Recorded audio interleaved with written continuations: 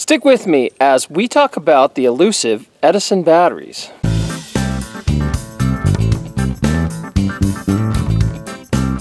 Now that winter's here, it's time to talk about power outages, and you have to think about things like battery power. Well, have you ever heard of Edison batteries? We're going to sit down and we're going to talk about why they're the best batteries that are forgotten technology. When people decide to go off-grid, one of the major decisions they have to make is what kind of battery do they want. Now, you gotta understand, if you never dealt with this world like solar power and stuff, it used to be very, very expensive just to get solar panels.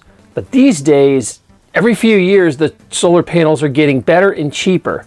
So it's gotten to the point where that's really not a problem anymore. You can get a pretty inexpensive solar power panel system that works really well. The problem has always been the batteries. The battery technology really hasn't changed a whole lot. I mean, yes, there's developments out there and people doing some cool stuff, but it really hasn't hit the consumer level. It's always somebody builds their own kind of cool battery, or they're really expensive. The thing is, back in the 1900s, this problem was kind of solved, and you'd be surprised. Now, you might have heard of these. I don't know if you know about what they are. They're called Edison batteries, or nickel iron batteries. Now, I hate to call them Edison batteries because I'm not a huge fan of Edison. He pretty much just repackaged and stole everybody's work around him, so I doubt he actually invented this, but it is his name. He took credit for it.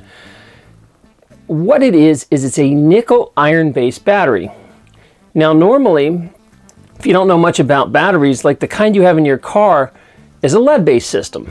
So it's an acidic system. There's acid that goes back and forth in the battery, and eventually it eats the metal plates out of it. So your battery dies within a few years. This is an alkaline system, so you don't have all the erosion that a acid system would create. So these batteries really never erode. There are Edison batteries that are 100 years old working today. These are batteries that you can like will your kids, and they're practically indestructible. They're awesome, awesome technology, but it was suppressed technology. See, what happened was at the turn of the last century, battery power, and everybody was still trying to figure out what to do for electricity. And so all these different ideas were being tried. Nickel iron comes out, and these batteries are superior. They last a lot longer.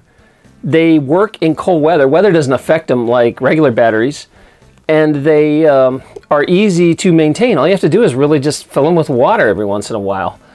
So these batteries come out, and the battery companies that do not like this nickel iron battery, because you basically buy one and you never have to buy another in your life. So they kind of buy up all the patents and just stop making them. So in the 1990s, they started to slowly resurface. People were buying these batteries that were 50 to 100 years old and repurposing them and then starting to sell them again. Eventually, about 2 companies come out, and they come out from China, I think, and then now there's one in the US, and they bring this technology back to life. The problem is they're very expensive batteries, but they're batteries that you know, will last for generations. You buy these things and you never have to buy batteries again. When you decide to go off grid and every little bit of electricity matters, your batteries are really important to you. You want them to work when you need them. Or especially even little home systems. You see people having backup power systems in their house. Like, that's why I was out shooting in the snow, just so you have a battery. Now, this is a really old Edison battery from, I think, the 40s. And it's only like 1.2 volts. The thing about Edison batteries is they run with nickel in them. And nickel does not have a good surface area. It's very slick. And you need lots of surface area in order for you to have chemical reactions. So these batteries can get kind of big and heavy. One of the big holdups with nickel iron batteries is they weigh a lot and they're big. The surface area is a problem. The nickel is, like I said, smooth, so it's hard to create a lot of surface area. And one of the more exciting developments is something called the nickel iron project. that a radio show host, Ernest Hancock, started in his garage. He had been reading about nickel iron batteries and decided to try to make one, a better one, since this technology, really nobody's messed around with it in 100 years.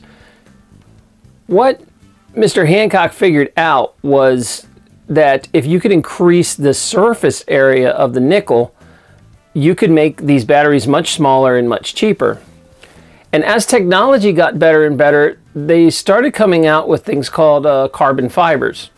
And they're pretty much about the smallest nanoparticle you can make that you can stick things to.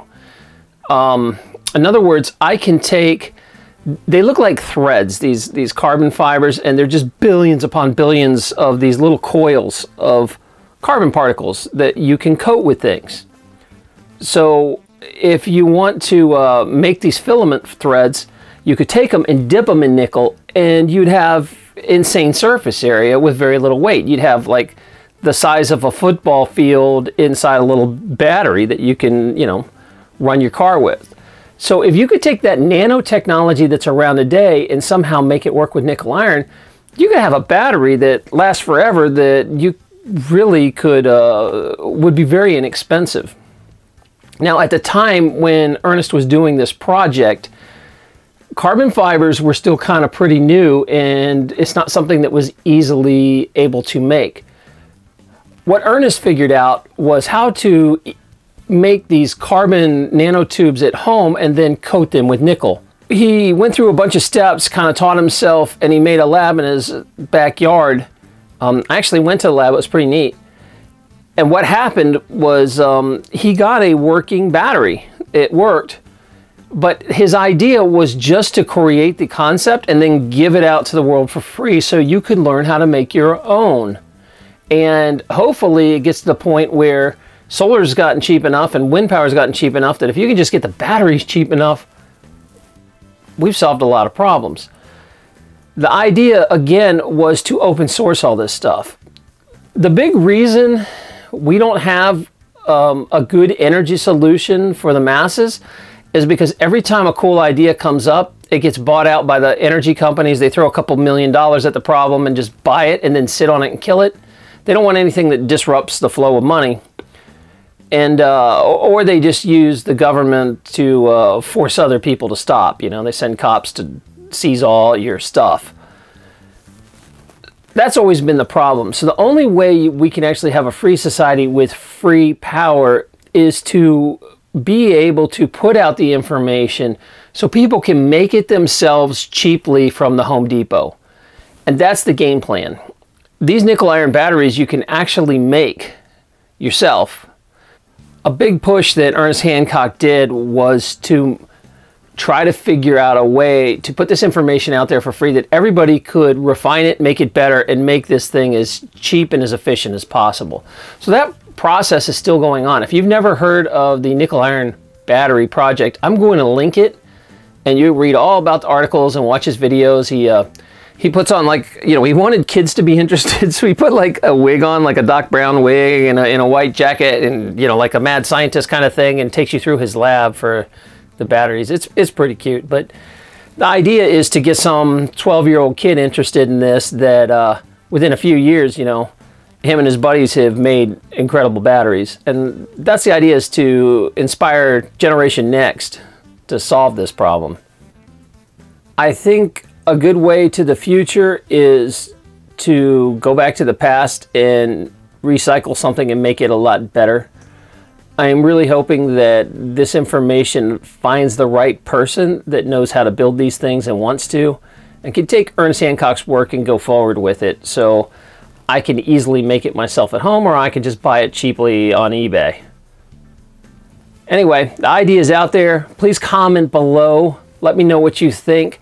I know there's all kinds of other cool battery technology coming out, and feel free to talk about it and comment about it with other people, read what they have to say about it.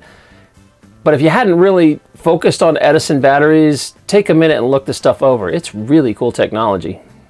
Don't forget, if you haven't subscribed yet, please subscribe to my channel. Also, give this a thumbs up, a like, a share, or if you have something to add, remember to comment below. Thanks. Also, don't forget to stop by TarrinLupo.com. I have up videos that you can't see anywhere else. Currently, I have one on carnivorous plants and also how to make your own mead. All you have to do is go over and sign up at TarrinLupo.com, and all that's free.